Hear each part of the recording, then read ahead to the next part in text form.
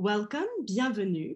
My name is Séverine Martin. I'm the director of Columbia University's undergraduate program in Paris, and it is my great pleasure to welcome you today to the third conversation of Entre Nous, an interdisciplinary series featuring dialogues between scholars, journalists, and artists from around the world. The series has been curated through the fruitful collaboration between the Columbia Global Centers Paris, the Institute for Ideas and Imagination, and the American Library in Paris. I have the additional honor of introducing today's speakers who, judging by the several hundreds of attendees, need no introduction. Yet I will do my due diligence and introduce the two Joyces. Joyce Maynard, you started publishing stories in magazines when you were just 13 years old. You are such an inspiration for so many generations of young writers. You first came to national attention with the publication in 1972 of your boldly entitled cover story for the New York Times, An 18-Year-Old Looks Back on Life. You were then just a freshman at Yale. You are today a regular contributor to NPR and newspapers across the United States, such as the New York Times Magazine and many more. Lastly, you have an impressive track record with 18 books translated in multiple languages. Your latest novel, Count the Ways, has just been translated in France by Editions Philippe Rey. Joyce Carol Oates, how can I even dare sum up your life's works? A legend, Joyce Maynard said earlier.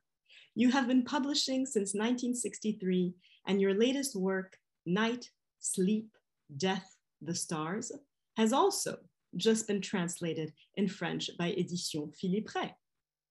You have won numerous awards, including the Pulitzer Prize, the National Book Award, the National Humanities Medal, and the Jerusalem Prize. It is a true honor and joy to have you with us today. Guiding us through this conversation of the two Joyces is my dear colleague, Sinead McCausland, our programming and communication coordinator. Sinead, the floor is all yours. Firstly, thank you so much, Joyce Maynard and Joyce Carol Oates, for being here today and being part of this series. It's really an honor for us. And thank you for everyone watching at home. So I guess we can begin. And maybe Joyce Maynard, do you want to take the first question? But this is directed for both of you. So you've each been writing novels for well over 4 decades and now have had novels released during the middle of a pandemic. Could you give a general description of how the literary landscape has changed over the course of your writing careers? And maybe later we can go into more specific details because it's a big question to start with. It is huge. I'm hoping that Joyce will cover this one more fully than I can. I will just say that, you know, the literary landscape has changed and I have grown up, so I have to separate the two. Most present for me at the moment is a disturbing aspect, which is the kinds of limitations that have been placed on writers that I'm very disturbed about, that limit our ability to expand our stories beyond those of our personal history and experience. A novel written by a woman, a white woman in another country, for instance, would now be viewed as appropriative. And I have had this experience personally. At the same time, I'm excited by being able to reach a much bigger global audience with my work, as I do today. I'm going to turn the floor to Joyce because I think she has the greatest perspective on this question. Well, I'm sure that we've had so many mutual experiences, I think, with being writers. But to look back in a sort of historical way, when I was in high school and when I was in college, the idea of American literature was mostly, I mean, really entirely male-oriented. There were a few idiosyncratic and very brilliant women writers like Eudora Welty and Flannery O'Connor. There had been Edith Wharton and, you know, really just a few others. But generally literature was the province of white male, straight white male writers. So in my lifetime, I've seen that just proliferate and sort of explode in a really wonderful way. So we have all sorts of diversity. We have every kind of ethnic American writer. We have gay literature, lesbian, everything, you know, whereas it was a very narrow white male, straight white male road or highway when I was in high school. Now it's become this sort of interstate network of all kinds of different perspectives, which is obviously very wonderful.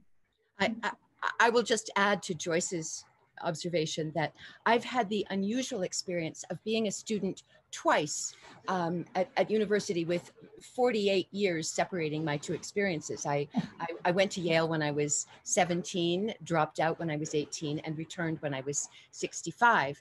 There were no classes in African-American literature or so many other kinds of literature. I had never read Zora Neale Hurston until 2 years ago. Her books were out of print, I believe, an amazement. If Yale had given me nothing else but their eyes were watching God, I'd say that was worth the trip. Joyce Maynard, I think you touched on something quite interesting too, with what you said about how you've grown in age as well as the literary landscape has changed. And so this kind of goes hand in hand with your writing styles. And so I'm wondering, with the changes in publishing in the industry, the dominance of the internet, it might be interesting for your readers tonight or today to understand the evolution of your writing style over the course of the past few years in conjunction with this changing landscape too. You know, I had a very odd kind of childhood. I was raised in a sort of a boot camp of writing by two extraordinarily educated, articulate, passionate lovers of literature and language. So I acquired the certain technical skills very young that were kind of surprising. I didn't play sports, I didn't do many other things, but we all wrote in our family and I knew how to write. That's not to say that I had within me the wisdom or perception or depth that can only come with age. So that's really where my writing has changed. If I look at my early work, it's skillful and accomplished in certain ways for a very young person, but I didn't have life behind me. I will add that one thing that has changed me as a writer is readers. A gift in my life over these many years has been the voices of readers speaking to me and writing to me about their lives and about my work. And what it has taught me is huge, almost boundless respect for the intelligence and perception of the reader. I think I explain less and less and less with every book because it seems to me readers get it. Readers know so much, and I want to respect them for that. Once again, I can't wait to hear what Joyce has to say. Is this a question for me also, how my writing has evolved? Yes, of course, and maybe in terms of the conjunction between the landscape changing, but also you as a person changing, and this idea of age and experience too. Well, I think I'm probably more of a formalist than Joyce Maynard is. I'm very interested in the forms of fiction and experimentation. So I do have subjects, obviously, that I return to, and I'm very, very interested in characterization. But I'm probably most excited by the possibility of writing in different forms and doing different things with language and maybe, you know, withholding some information, highly selective kind of prose. The novel that was just published in France, Night, Sleep, Death, the Stars, is much more of a realistic and traditional novel. The genre is realism, like social realism and family realism. which is a genre that I love to work in, but I do experiment with other genres. The major change in my writing over the decades has been, I don't narrate as much as I did. Now I've tried to present mediated characters, and the prose is in their voices. It's like it's more as if they are channeling their own stories instead of my telling their stories, which I did when I was a young writer. You know, I was thinking, Joyce, and I'm speaking to everybody here, of a curious phenomenon that occurred with my most recent book, the one that has just also been published in France, Où vivaient les gens heureux, that it bears it's the story of a marriage and a divorce and a family after a divorce. I guess you would call it social realism, which is kind of the territory that I generally inhabit. I wrote a novel that delved into those very themes 25 years ago. It was also a novel that focused on a divorced woman. And I never reread my work. I'm guessing you don't. How could you? You have so much of it. You'd never write anything new. But somebody who did remember recently read that other book, it was called Where Love Goes, commented to me that there were a couple of scenes in the old book that showed up in the new one. I hadn't copied them. I wasn't really intentionally plagiarizing myself, but what had changed was the perspective of the writer to those things. And this is maybe not so much an observation about the evolution of my writing as the evolution of my personhood, that the woman I was, and I say the woman, not just the writer, the woman I was at 35 and 45 and 55, even 55, had far less capacity for forgiveness, I think, than I do today. And I don't know any shortcut to acquiring. You know, we pay a big price for the sorts of wisdom that come with age. But the new novel is really a re-exploration of themes that have been with me for a very long time, but from the perspective of somebody who has surrendered a great deal that I used to hold on to in my youth. And yes, so it's a very exemplary novel in that I think in writing about Eleanor and her sacrifices and her capacity for ultimately for forgiveness, her magnanimity of spirit, basically you're really writing about subjects that are very resonate very strongly with many other women. As it happens, a main character in my novel is also a mother, and she has 5 children, and she loves them all, and she sort of has effaced herself, and she's sort of from the same mold, you know, the really genuinely loving mother who is very happy when she's caring for people. And I had to smile at the end of Joyce's novel because she says her ex-husband, who's treated her so badly, and the reader is so exasperated with him. But this is exactly what would happen. Eleanor says, well, he's got cancer and he's not going to live probably too much longer. I could take care of you. Yes. And I thought, of course. Well, your woman does this too, Joyce. And same thing. I was speaking, my novel, there's a man she's in love with, and he's probably in remission from cancer. I mean, it's not exactly spelled out, but you get that impression. And she's going to end up caring for him. And the 2 novels end the same way. They take such a different route, you know, to get to that same ending. So we're very well paired. I was speaking with a group of readers of the new book last night, American readers, and several of them said how angry they felt about the choices that this woman had made. And some of them just wanted to smash the book down. I said, did you stop reading? No, they did not. So that was good news. But and they said, why did she have to do that? Her life would have gone so much better if she hadn't. To which I said, of course, would there have been a novel? It is, I think, our job as storytellers, and as you say, I'm a more traditional one by far than Joyce, to not to hold up a picture of characters leading exemplary lives and making the best choices, but to shine a light on the things human beings do. And I hope that in shining that light, perhaps we call some of those actions into question. Well, then one of the elements in your writing, Joyce, that I particularly notice in the new novel is how you have your characters change over time.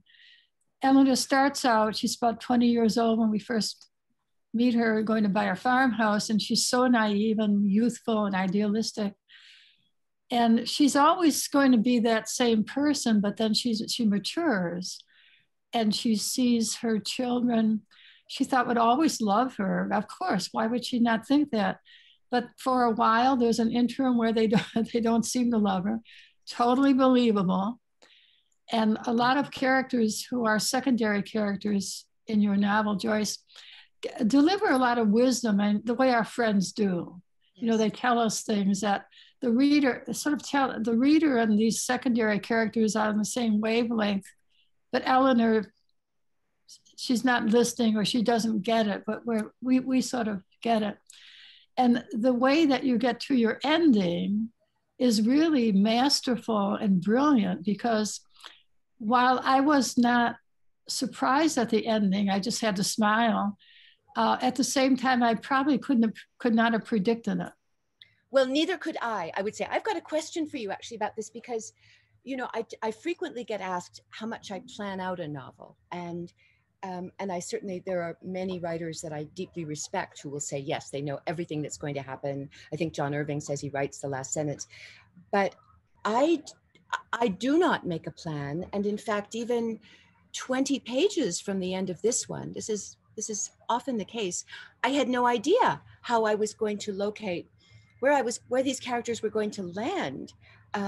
They led me to it. I knew it couldn't be happily ever after, but I wanted to offer some kind of redemption. But I'm so curious to know what you say to that one, or your work. To remain for a moment on your novel, you do have the ending and the beginning.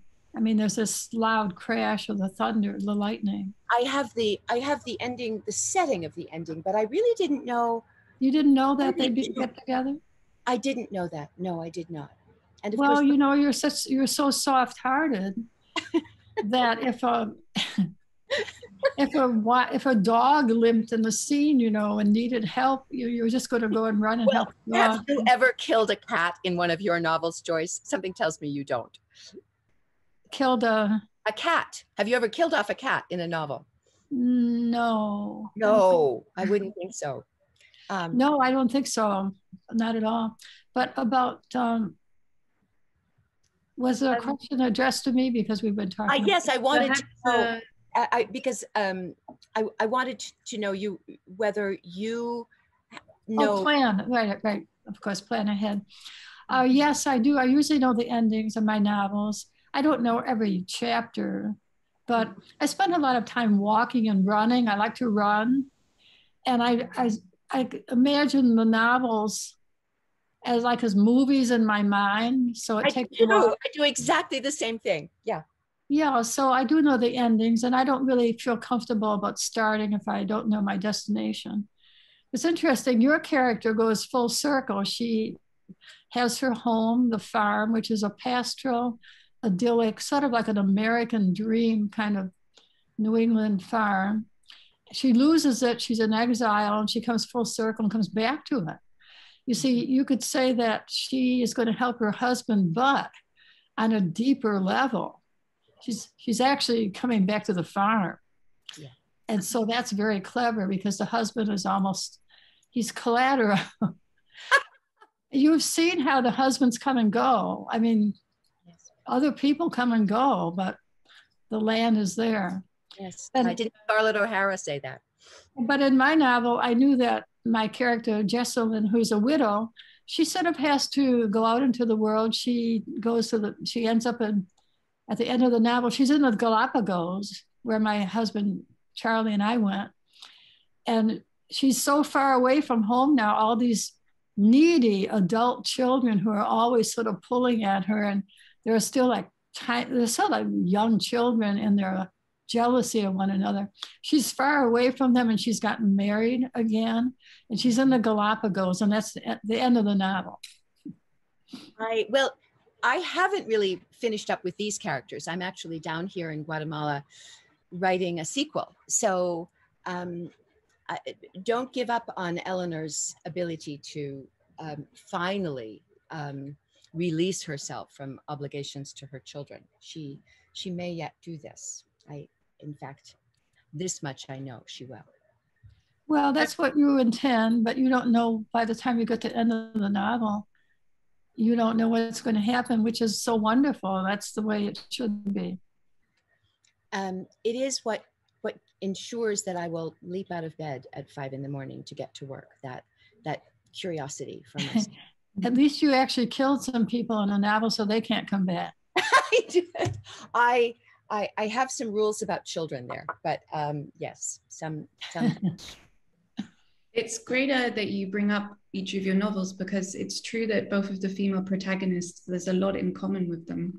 And particularly in Joyce Carol Oates, in your book, Night, Sleep, Death, Stars, she's lost her husband, she's a widow, and she's lost herself kind of. And Joyce Maynard, with your book, Count the Ways, Eleanor sort of loses herself kind of in her life as a mother.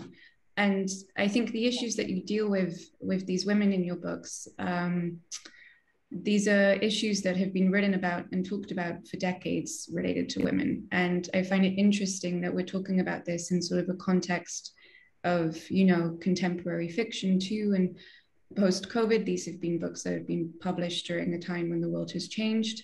And yet we're still having the points of discussion when it comes to women's lives and struggles. It hasn't changed that much. And I wonder if you could talk about that a little bit. Well, we saw what happened when children could no longer go to school, didn't we? And who it was who generally stepped up to educate them. You know, I belong to the generation of women who, in the United States at least, were viewed as the second wave feminists. I don't know an intelligent woman who wouldn't call herself a feminist. And I was, on the one hand, the beneficiary of so many advances in the lives of women that were not possible for my mother, who suffered greatly as a wife and mother of the 40s and 50s. I was able to attend a previously all-male institution. Doors were flung open. You know, it seemed that there were so many opportunities available to my generation of women, but actually we were not released from the old ones often. It was just a new set added on. So I know, at least I'll speak, I tend to be increasingly reluctant to speak of a whole generation or a whole group. I'll speak of myself. I felt a huge obligation to have the career and make the work that my mother could have made and deserved to have and was not able to have. But at the same time, I was very locked into a set of traditional images that I would have children. I never really even questioned that I would make a home, that I would be a maker of meals. And my work has tended to celebrate that aspect of women's lives too. I'd like to believe that we can be both, but very often the men who were our contemporaries were not supporting both of those things. And Joyce Carol Oates, I mean, you must have something to add to this. I think your work has been so influential, and you have incredible female characters in your books, and it'd be interesting to hear what you think. Well, when I first began writing, I didn't necessarily focus on women. I probably have as many male protagonists in my short stories, and I've always been sort of equally interested in men and women in a kind of dramatic way. I probably am a little more interested in the drama of existence, the significance of our lives as they unfold. And I'm sort of fascinated by contingency and accident. Now, Joyce Maynard was brought up in a household of books, and they were high achieving parents who either explicitly or implicitly were really pushing you to excel. Whereas I come from a background where there are virtually no books at all. Nobody went beyond the 8th grade. I was the first person to graduate from high school in my entire family, you know, both sides of the family. Going to university was totally like science fiction for anyone from my background. So my sense of life is much more capricious and adventurous. It's as if inadvertently I got in a little rowboat up in upstate New York, and I had won a war, you know, and had no idea where I was going. And this sort of white water rapids has been bearing that little boat along for all these decades. But nobody had planned that. My parents had no conception of really anything. They were always supportive emotionally, and they were reading my books, and they enjoyed my novels, my books very much. So they didn't try to oppress me or keep me back. But I can't say that I planned my life. And people think that I'm very ambitious, but actually I'm just sort of excited or fascinated or hypnotized by the adventure of life. That comes across so clearly, Joyce. And me too. You know, I came from I won't say I came from high achieving parents. I came from highly frustrated parents who had huge creative drive and talents that were never really acknowledged for. And I felt this obligation to lay something at their feet that they deserved. But then I rejected the world of the university and the academy, I guess you'd call it. And so I've been paddling in my way too. I didn't have a very charted course. I didn't ever have a plan. I didn't really expect to be a writer. Did you know you were going to? Oh, well, I never thought of being a writer, but I was always writing, even when I was very young. Yes. Before I could write, I was doing doodles and drawings and telling stories that way. But I'm so interested in, Joyce, what you think when you look back upon your life. Do you think that accident had a lot to do with your life? I mean, if for instance, if J.D. Salinger hadn't written to you, or say you got all these letters after you wrote that piece for the magazine, suppose you had not read the letter, you know, like you have 500 letters and you could read them all. How do you think your life might have evolved? Do you ever think about that? Oh, I for sure I have. And I used to suppose, you know, for those who don't know, I was 18 years old and I got this letter from J.D. Salinger, and it sort of derailed my life for a time. I left university, I went to live with him. I imagined, as only an 18-year-old can, that I would be with him forever. Never really did the math that he was 53 at the time. And I was cast aside, you know, a year later. I used to think that I'd have had this whole other life of going to college and becoming, you know, maintaining a sort of a life in the mainstream in certain ways.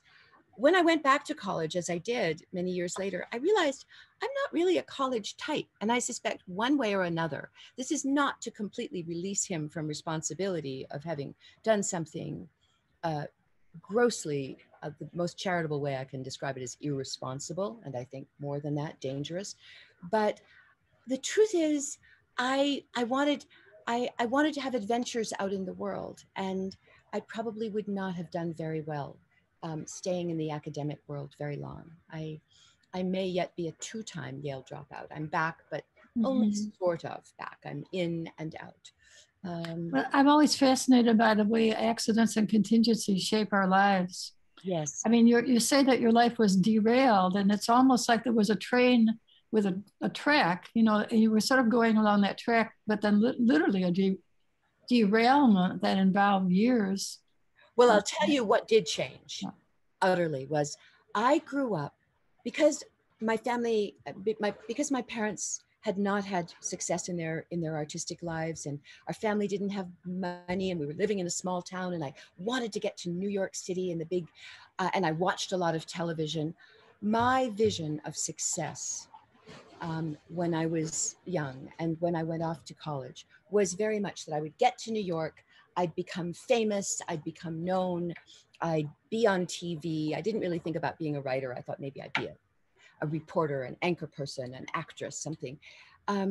And for all of the damage, and I will use that word, that I experienced during that year and for many years after because of it, I never again was able to buy into the dream of success and fame and the definitions, the old definition that I held for myself of what would constitute it. So I really lived very much, I lived only briefly in the city. I wasn't, I didn't really sort of, have the big time career in my youth that might have been suggested by my early success. I went back to New Hampshire and had babies. That was kind of crazy. I had been hired when I was 21, after I'd left college and after Salinger had sent me away. I had a job at the New York Times, and I was kind of a young star, rising star there very briefly. And I worked very hard. I was kind of the way you describe. I was just so curious. I just wanted to if I could have worked 20 hours a day as a reporter, I would have. There was so much to see and write about in that city. And then I fell in love, and I went into the office of Abe Rosenthal, the managing editor of the New York Times, and announced that I was leaving. Why? Because I wanted to get married and have a baby. This was 1977. Can you imagine a more shocking thing to say for a young woman with a big career seemingly ahead of her than I want to get married, go back to a farm in New Hampshire and have babies? And that continued to be the most elusive goal for me, and it's the goal of Eleanor, the character in my novel, was to be part of a happy family. Family was core for me, because unlike you, I did not have some of the stable things that I think you did possess from what I gathered. What's very interesting, I think the idea of establishing a family, a loving family, is absolutely so normal and natural that of course one would do that. I mean, how happy would one be with a Pulitzer Prize when we're all alone, When you were at the New York Times, did you know my friend Lucinda Franks? Oh yes, I did. I mean, Lucinda passed away. Did you yes. know she passed away about a year ago? Yeah. But she was a little like you. She was one of these really prodigious rising stars, and she did have a Pulitzer Prize when she was very young. And then she didn't stop writing, but she got married. She married Bob Morgenthau, the district attorney of Manhattan. But obviously the same sort of feelings that you had. She wanted a family, but she also wanted to write. One thing that changed for me over the years was my definition of family. And mine was a rather narrow definition. I thought it had to be, a man and a woman and children. And I will say even man and woman. These were days so different from now, when really, considerations of alternative gender choices, choices of sexuality were not openly discussed or written about in the mainstream, at least. I watched a lot of television. I had these pictures imprinted on my mind. And when my own marriage ended, I felt this enormous sense of failure. My family is broken. I no longer believe that a divorced family is a broken family, that Lucinda Franks and Bob Morgenthau marrying late in life are not a family, that you and Charlie were not a family, or that two men, two women, a woman and a child, and these are some of the things that I wanted to explore, that I want to explore in my work, that have certainly my picture of what all the different ways that love can express itself have greatly altered. As we reach the halfway mark, I just want to remind everyone watching that they can submit questions, and we'll have 15 minutes at the end to answer questions from the audience. Joyce Maynard, I'd like to get to At Home in the World in a few minutes, but first of all, Joyce Carol Oates, just to go back to this sort of idea of changing landscapes, something we spoke about before doing this call that you mentioned, and Joyce Maynard also mentioned, that you'd like to talk about is the changing political world. And it's interesting in terms of your book, Joyce Carol Oates, Night, Sleep, Death, Stars, because it opens with an act of police brutality, which is very, you know, prescient right now. It's in the news every day. It's been going on for forever, but people are only talking about it really in the past 2 years. And I'm wondering, could you talk about why you chose to open your book with this scene, and perhaps discuss the significance it has in relation to your work in the changing political landscape, and how you write your work in light of these kinds of topics? Well, all of my novels are set in a certain society, a certain social moment. I'm interested in the context where the family, the personal life, the family life within a city and a community and a nation, let's say a kind of consciousness, a sense of morality of how people are living, so that the family is like a microcosm. I almost never write a novel that's only about a family or you know, about the characters who are the cast of characters. The novels that I write are always have this larger, I wouldn't say it's mythic, but I'm sort of trying for something beyond just the personal. So I have written about police brutality, but basically it's writing about white entitlement and white blindness to the injustices of society.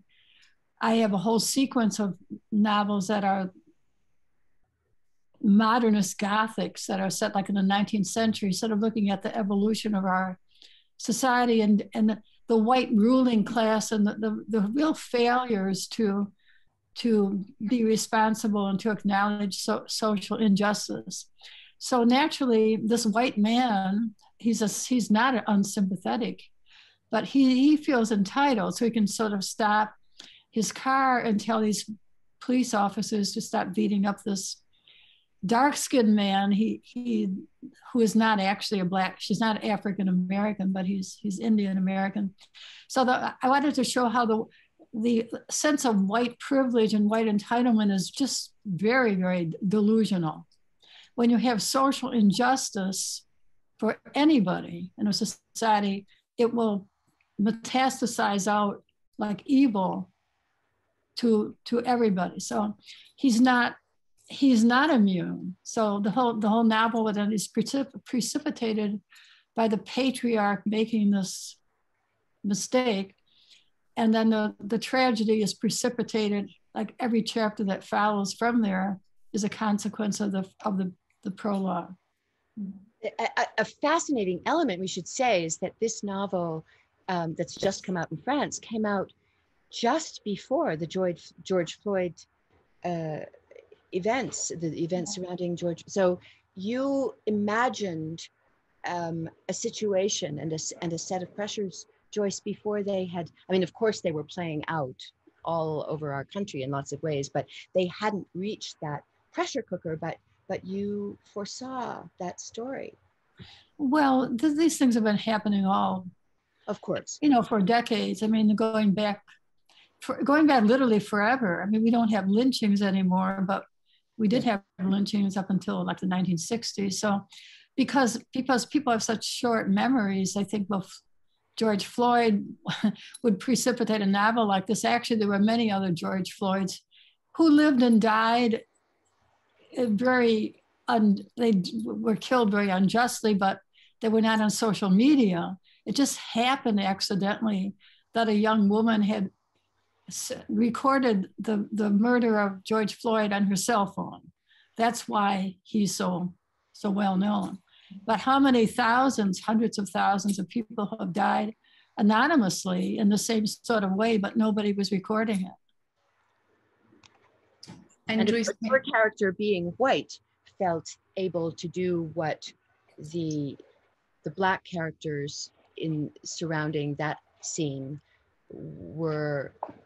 did not feel safe in doing. He stepped in, imagining his immunity. And Joyce Maynard, I mean, do you also feel it's important to be aware of the changing political world in your fiction? I can't separate the two. I can't, Yeah. you know, we live our lives both in, you know, the small world of the family, and the family existing in, you know, in our country, in our politics, in the streets of our cities, in our environment. My novel, because it takes place over 40 years, follows a lot of things that were sort of cultural moments of the time.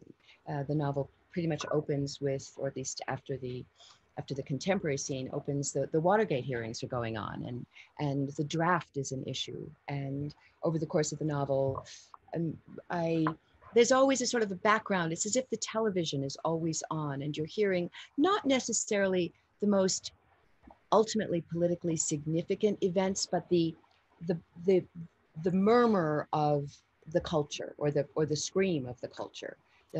Eleanor's marriage sort of blows apart on the day that the Challenger explodes, and I chose that event very deliberately. Her daughter is obsessed with this space launch, and it symbolizes for her hope and dreams and conquest, and instead, of course, everything goes wrong, and she comes back home and everything has gone wrong at home as well. Joyce, excuse me. When I read that, I thought it seemed so authentic and so vivid. I was wondering if something of that experience was your own, the Challenger. Oh, sure. I mean, I'm all through all my books, sometimes in disguise, but I lived in New Hampshire when the Challenger exploded. And so Krista McAuliffe, the teacher in space, who had been sort of presented to us as the one to get attached to very deliberately to support the space program, she came from 30 miles away. I had met her, I interviewed her, yeah. and I had a daughter the age of my character Ursula, not one as obsessed with that launch as Ursula is, but it just the metaphor struck me as too rich to ignore. And another sort of significant turning point within the last 2 years, and it's another thing we spoke about before today's call, is Me Too. And Joyce Carol Oates, I remember you mentioning that when we were talking about At Home in the World, Joyce Maynard's book, memoir about her times in her early 20s, and it mentions your relationship with J.D. Salinger, but a lot of other stuff too, about your life and your writing and your family. And Joyce Carol Oates, you said that you feel like if this book came out today, it would have had a very different reception to the way it did when it came out back in the 90s. I think it was 1998 that it was published. Absolutely. Absolutely. The Me Too movement has sort of opened the doors. It began, I think, as young women and girls who didn't have any voice at all, who were not famous. I mean, later on, it sort of gravitated toward very famous Hollywood actresses and so forth. But I think it really began as like a grassroots movement of extreme frustration. And it's just so healthy and good, especially in the beginning, where it's sort of opening these doors. But it's just outrageous that Joyce Maynard is somehow not allowed to write about her own life. I mean, it's for appalling. For people listening to this today, Joyce, young people who were born after this time, after the year 2000 in particular, I want to give a little historical perspective that when in 1998, I published a memoir in which I told the story, and I will say it was much more than a mention. It was probably, 200 pages of that book were devoted to this early, rather disastrous relationship with this important man, this great writer. When I kept my silence about that relationship for a full 25 years, subscribing myself to the belief that he was so much more important than I, then here comes that caretaking of women again. It was my responsibility to protect him from the truth of his own actions.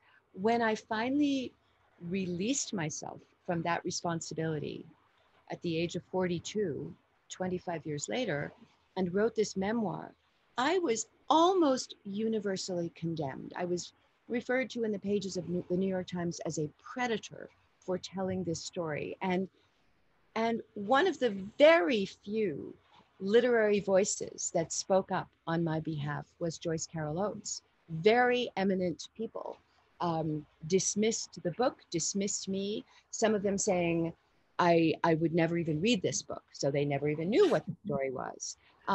I didn't know Joyce Carol Oates at the time, but it was a very lonely time. And when Joyce published a piece in which she addressed this phenomenon, it was, you know, this like a hand on my shoulder. Well, I'm really happy to hear that, but it is outrageous. Yes. And so many women were throwing stones too. And it's very much almost literally like throwing stones. Like, yes, oh, yes, this person has violated some taboo. Yes. You can't talk about a man. I mean, well, excuse me. I wish we are going to talk about. But I wish I could say, Joyce, that this was totally in the past, but it is not. I think it doesn't entirely go backwards. If this book were published now, it would have a different response. I'm speaking of at home in the world. When I published Count the Ways, a man came to interview me who spent fully the first half hour asking me questions about Salinger. And I had to flick them away again and again and say, I've done many things in my life since I slept with a famous man 50 years ago. It still happens to this day. And because of that, you know, there are people who will say, she's still talking about that. I still talk about it because they still do that. Well, it's an interesting sort of almost metaphysical dilemma. If you had your whole life to live over again, would you answer that letter? You know, like we feel that our lives are very often crossroads. I have made some decisions in my life that might have gone the other way. They turned out to be good. But I pretty much was debating, you know, I might have gone in a different direction. It might have been disastrous or it might have been good. Whereas you actually were almost literally at a turning point in your life, you know, like Robert Frost said, two roads diverged in a yellow wood. I mean, you made a decision.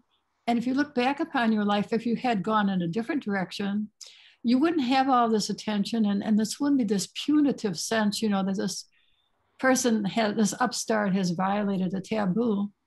On the other hand, it has made you the writer you are, and you can look upon it as like fate. You know, it makes you the person you are, maybe more sensitive or more aware of injustice than you might have been otherwise.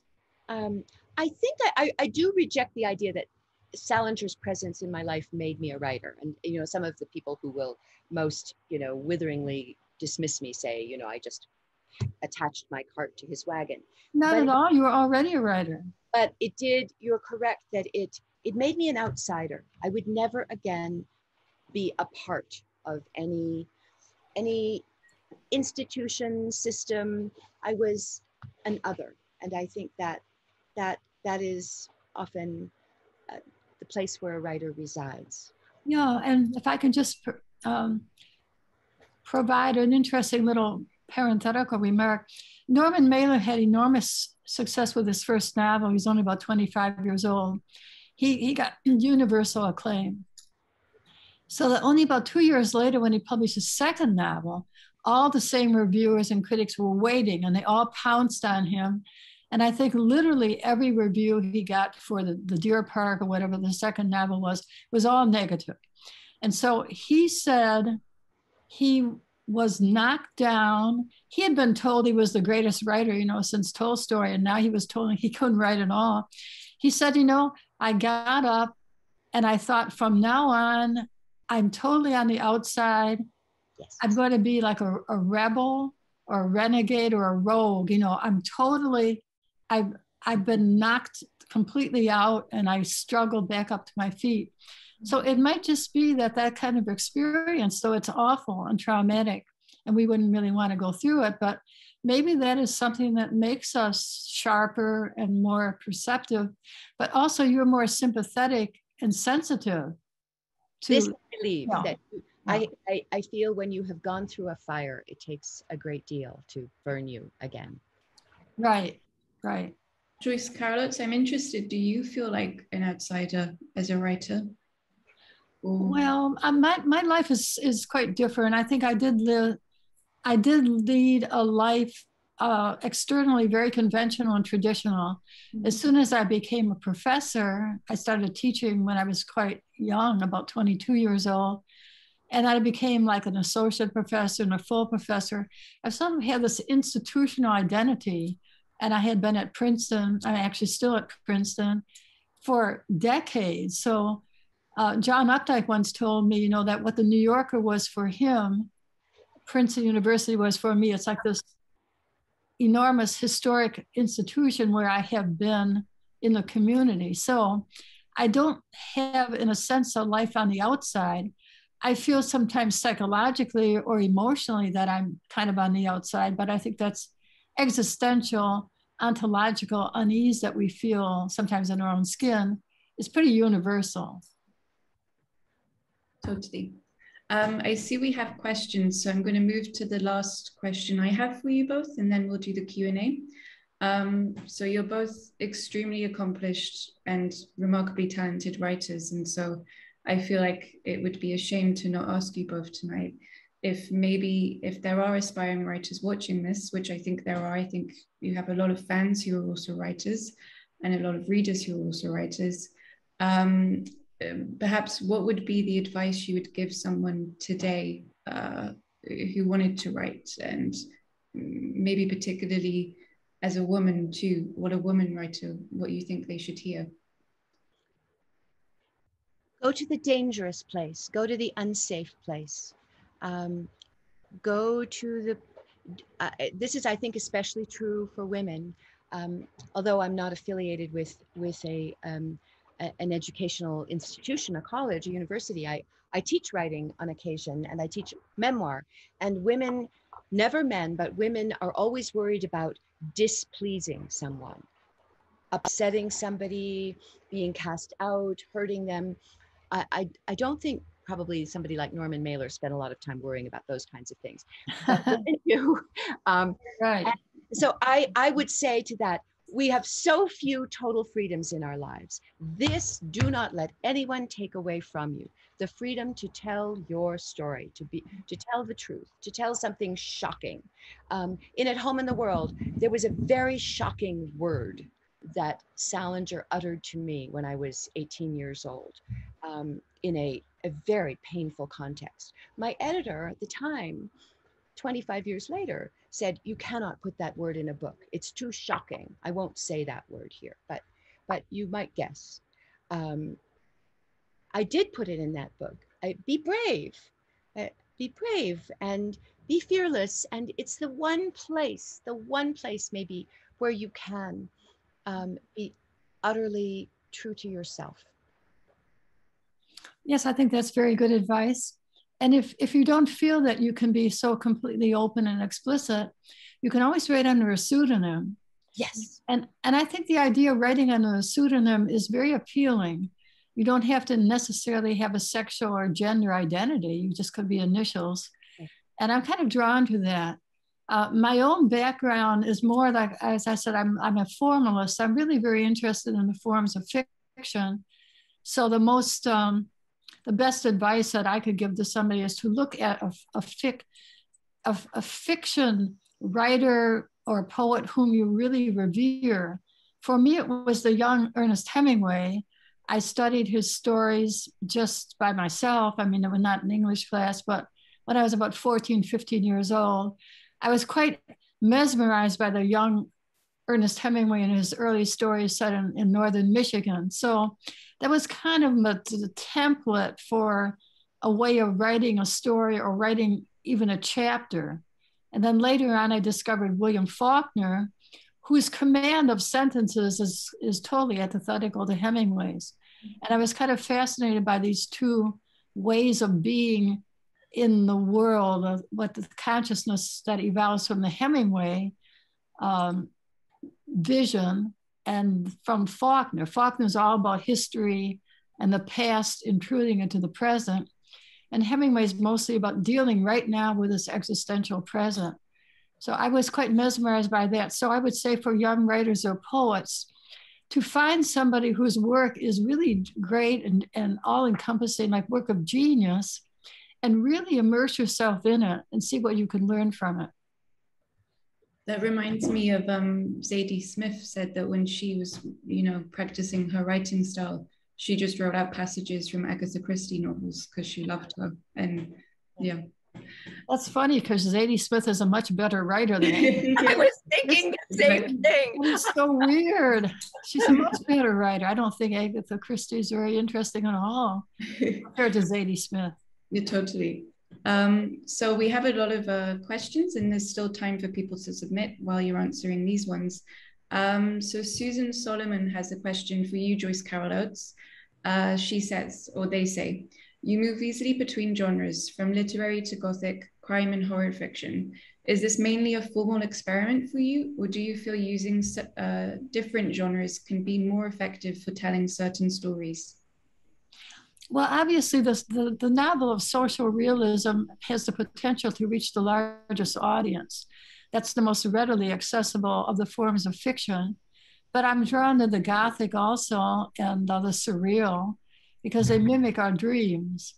So for me, it's basically maybe one alternates with the other. If I write a novel that's strictly realistic, I might be drawn in with the next novel to something more surreal.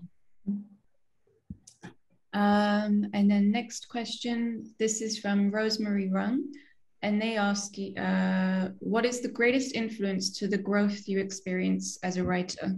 So I guess, what influences your growth and experience in writing? And there's a lot there, I think. Whoa. Yeah.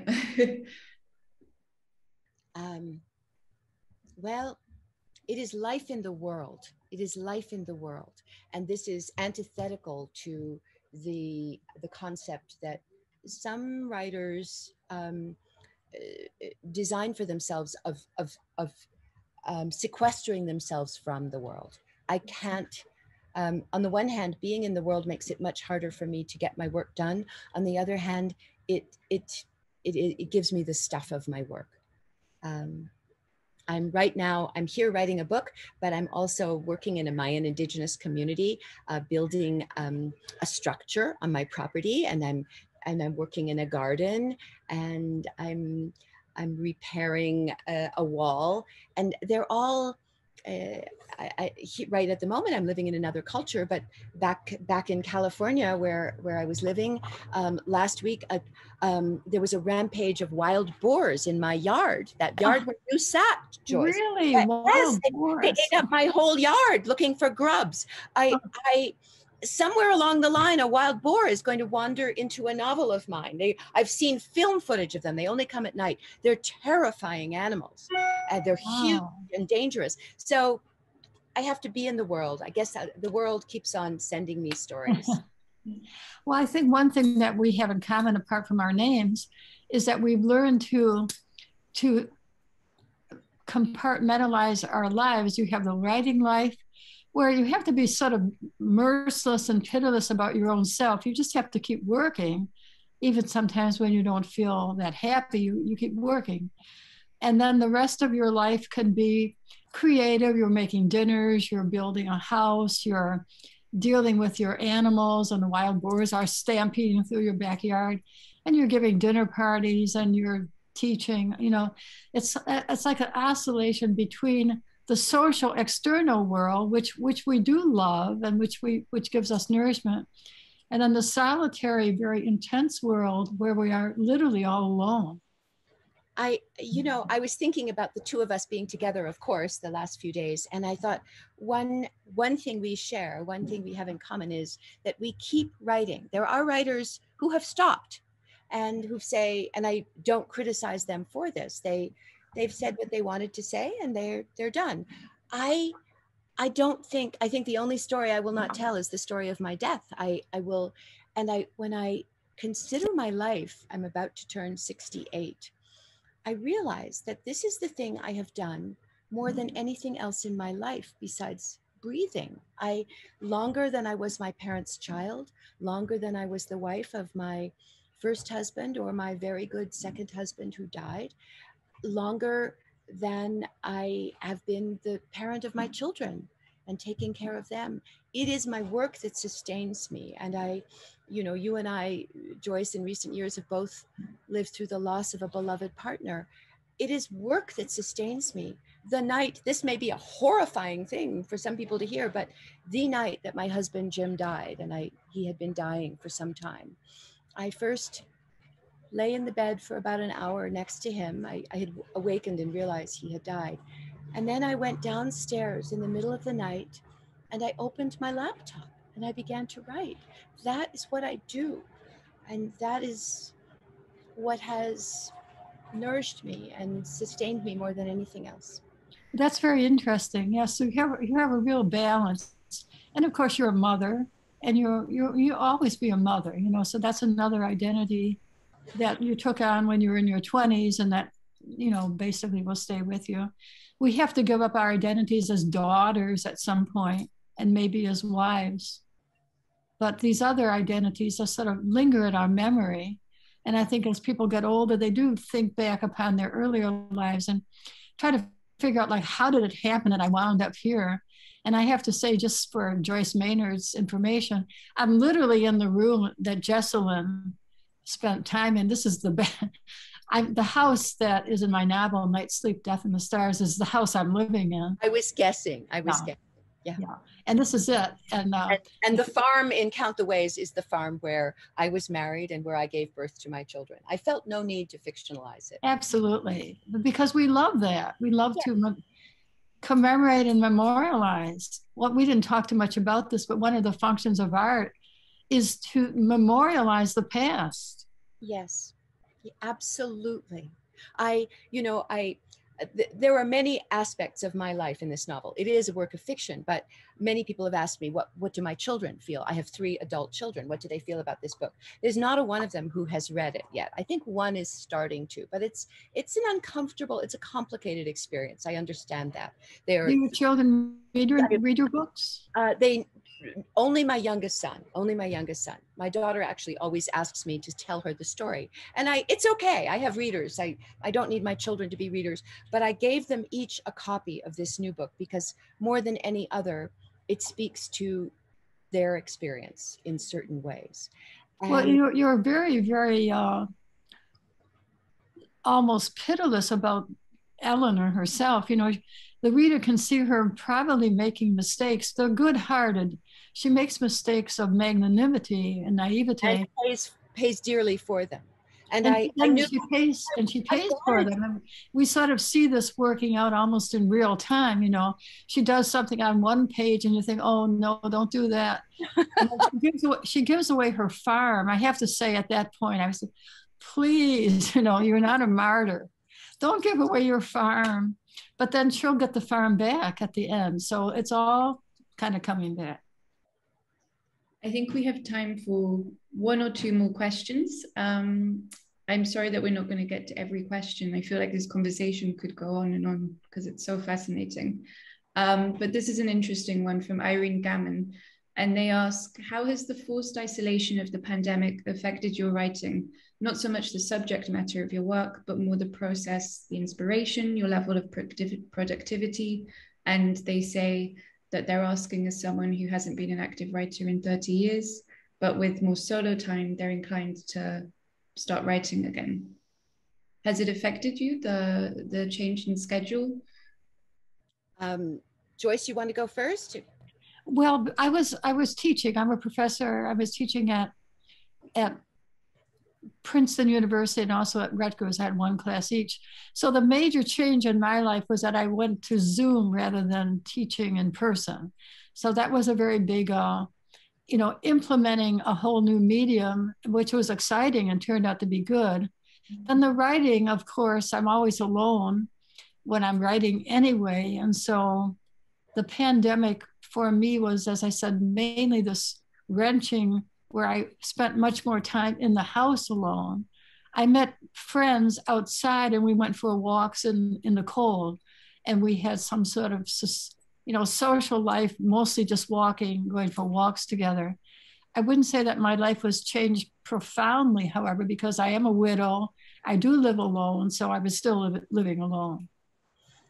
For me, and I have to resist being almost guilty and apologetic about this because I know how much pain so many people endured for me, the pandemic was an extraordinarily fruitful, creatively rich time.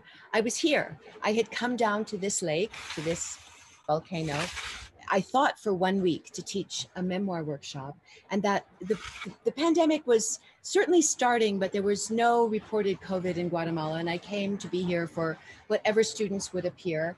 And a surprising number of them still did come. But during the course of that week, plane flights were canceled. The airport was closed. The US Embassy did send a plane to bring my students home, not just my students, any Americans here. But I chose to stay. I knew I've made lots of bad choices in my life, but this was an excellent one. I knew I'd be better off here. And I invited 2 of my young writing students, both young women of age 32, to stay with me. I figured it would be for a month. It was for 6 months. And every day we each worked in solitude on our projects. There weren't even these boats that you see here, weren't even traveling across the lake. I rewrote Count the Ways, the novel that's just come out in France. While I was here, wrote another whole novel. Every night I would come down, we'd share dinner together out here on this deck and look out at the volcano and the stars. And I would read out loud to the girls. I called them the girls. I was very much writing with them in mind, my young readers. And I was almost sad to leave it. I was sad to leave it. I had to go back to the world. But it was this glorious moment out of time when the world stopped and I could invite these characters in and live with them in the most uninterrupted way. I miss it. So to finish this talk, I think this is a nice way to finish after what we've discussed today. There's quite a few questions that are focusing on you writing as a woman, but also specifically for Joyce Maynard, Elizabeth Swinney, they ask, how were you able, quote, to put one foot in front of the other after being dismissed so much after your book came out in the 90s? And then Pamela Martineau references your book, Joyce Carol Oates' Foxfire Confessions of a Girl Game, which they say was so radical, especially pre-Me Too. And I think there's a connection between a lot of these questions in this chat box, and it's sort of how as women writing about your personal experiences, and then that's very vulnerable position because you're using stuff from your personal life, grief as well, as you were just talking about, and then putting it out into the world. And I'm wondering if it's cathartic for you, or how do you feel? Well, for sure it's cathartic, but nobody should have to pay $25 for my personal catharsis. So it had better be something more. I started out life as a pleaser, a good girl. I wanted to make my parents happy. I sent my stories off to 17 magazine, even before that to Humpty Dumpty magazine, to make my parents happy. And I dedicated my first memoir when I was 18, written when I was 18 years old, to my parents. Never mentioned that my father was an alcoholic because that would have upset them, you know. And gradually I became a more honest writer, but only when I published At Home in the World, the book that seemed to please nobody, the book that was almost universally condemned in the press and the literary world, did it become plain I was no longer going to please. And I would either feel like a failure for my inability to please, or I would question the concept of being such a good girl. I haven't been a good girl since. And I think it's one reason why I feel compelled to teach women memoir, that I want to pass on. Nobody should have to be given permission, but if they need it, I will grant it, to not be such a good girl, to tell the hard stories. And I'm freed, I have to say. I feel like Lady Godiva, you know. I remember still a moment at a very big literary festival that I was only invited to because there was one writer friend who was my advocate. But as I took the stage, one entire row of very eminent literary figures got up en masse and walked out of the room. Am I to then feel that I'm a terrible person because they did that? Or am I to question the standards that I have bought into, that I need their approval? So, well, you're a wonderful model. I'm thinking of the very ending of The Stranger by Camus, where Marisol is being taken out to, he's going to be beheaded, I think, as a guillotine. He's going to be executed. And he says, all I need now is to hear the angry cries of the crowd to really feel good. You know, like, why? You're going to execute me and scream at me. And, you know, like, I always think of that ending of Camus' novel.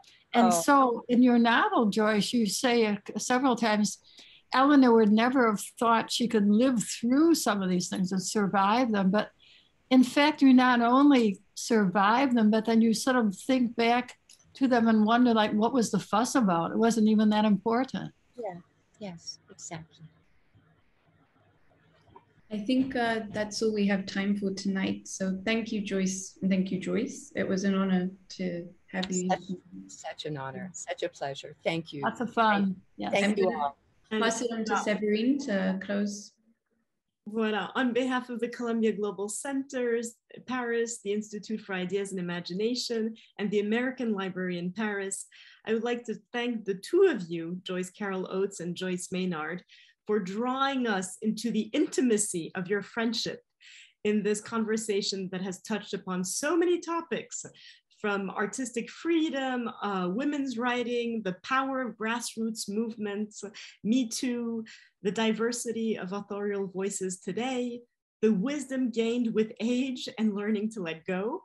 But most of all, thank you for inviting us to lead a life full of adventures, I quote you, being brave, fearless, unafraid of displeasing. And even for those of us who are not writers, I think we can adopt your philosophy of not having anyone take away from our freedom of telling our stories. So thank you again. And thank you as well to our international audience for engaging with us in this conversation. We hope to see you. Merci. Enchanté. Parfait. We hope to see you in our next event in the Entre Nous series, which will take place on November 15th. And the subject of that conversation will be on art and political activism. Merci beaucoup. Bye. Bye.